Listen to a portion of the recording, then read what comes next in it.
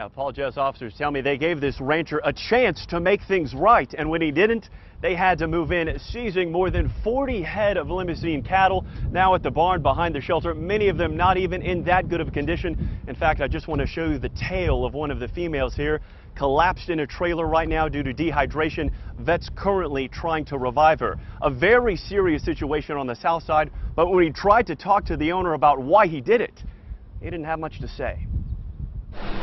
It's the moment officers hand Richard Butler 45 citations for neglecting 45 cattle.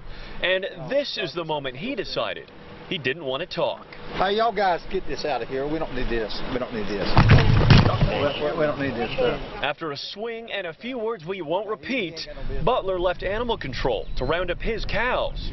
Officers say were long abandoned. There's some evidence of dead animals out here.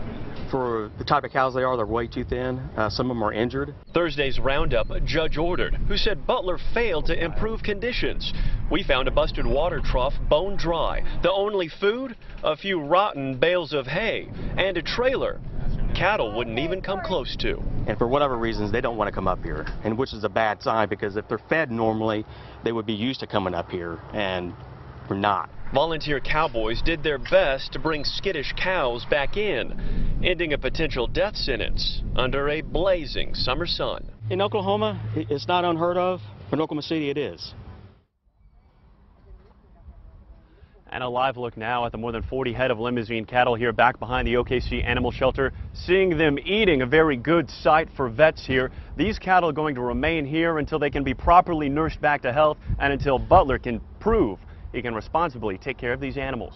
We're live, Morgan Chesky, KOCO 5 News.